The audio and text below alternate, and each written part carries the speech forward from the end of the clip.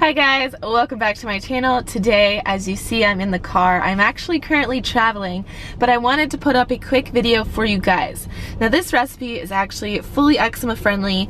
It even works with stage 1. If you have very severe eczema, don't do this. You need to just be eating super clean. But if you're starting to transition out of stage 1 and you're starting to heal, this is definitely a fun little treat for you, especially if you love sweets. So these are energy bites, eczema healing bites, and we're gonna hop right into this video and I'm gonna show you how to make them. All you really need is a blender, or you can grab a big bowl and a spatula and really mix everything together. Okay, so the first thing you're gonna do is you need a can of white beans. And so you're gonna put this can of white beans, you can actually sub for chickpeas if you don't have white beans. And make sure if you're using chickpeas that you take the little shells off of the chickpeas.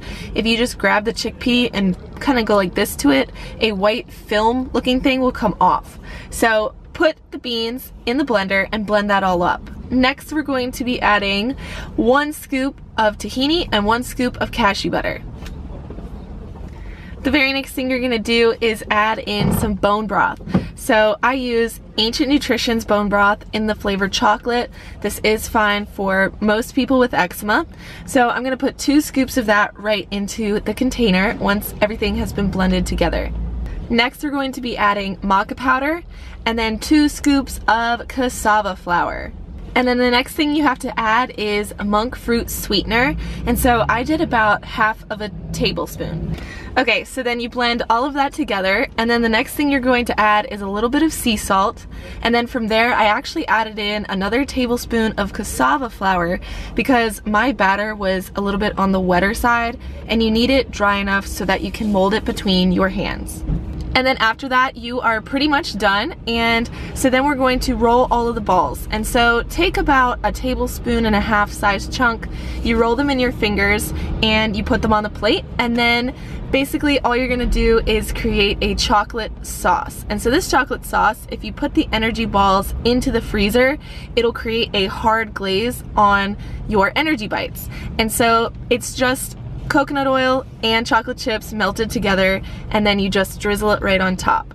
So I told you guys that this recipe was super easy, but not only that, it's super healthy for eczema. So the bone broth actually contains collagen, which helps repair your gut lining. In addition to that, bone broth also contains glycine. Glycine will help you sleep. It'll help reduce the itching. And then something that I like to do is keep everything on the low glycemic index.